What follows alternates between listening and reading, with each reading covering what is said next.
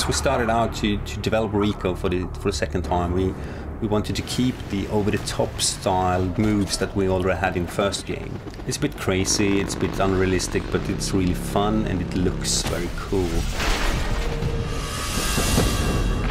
Just Cause 2 it's not realistic. We don't want it to be realistic. It's more like the laws of physics on drugs. Really, really, really fast-paced action.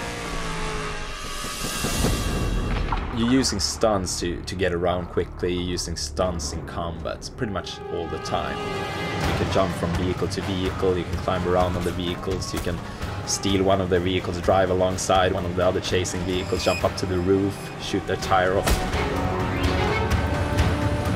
Maybe plant C4 on their roof, then jump to another vehicle and set it off.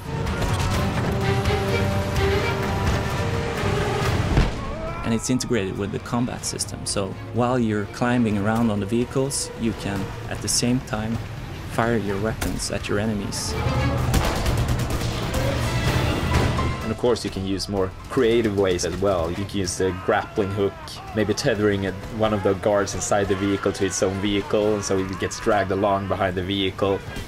What happens if you tether the car to one of the statues that you pass along the way? I'm losing control! They've got me! I'm going down! In total there are over 100 different vehicles in the game, and each of those have different handling characteristics. They're suited for different situations and different ground materials. Let's say you're driving a sports car, that's not going to be good for crossing the desert, or it's not going to be easy to drive if you end up off-road. So if you want to cross the desert, you probably want an off-road vehicle. If you're driving on grass, you will feel one way. If you're driving on ice in the Arctic region, you will skid about rather much. And even the weather system is affecting this as well. So if it starts to rain, the tarmac on the roads will get a bit slippery, and the grass will be even more slippery.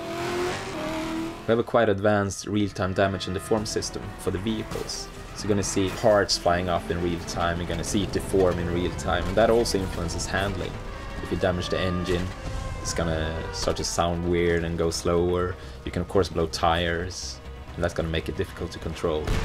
We want it to be over the top, we want it to be crazy, so you can do really, really stupid stuff here. You can drive faster, you can brake harder, you can accelerate faster than any real world car can.